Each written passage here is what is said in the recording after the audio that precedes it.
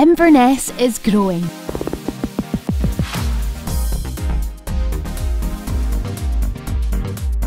And so too is the network of traffic-free paths that crisscross the city.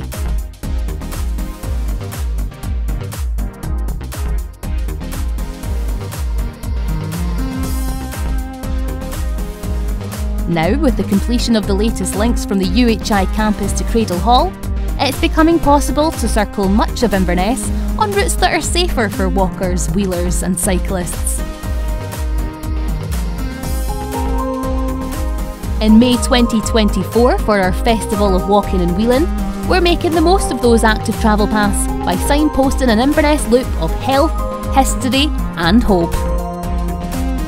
As part of the fun of the festival, we'll create a special map showing how walkers and wheelers can tour the city where active travel paths link to national cycle routes.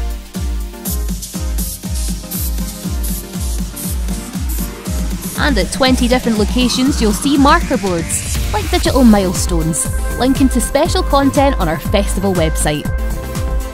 Simply wave your smartphone at the QR code and you'll get information on the benefits of walking and cycling, some bite-sized history on each location, and an inspiring message for anyone needing a bit of a boost.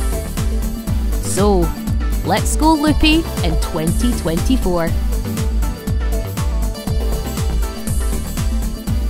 The Inverness Festival of Walking and Wheeling is funded by Smarter Choices, Smarter Places and the Inverness Common Good Fund.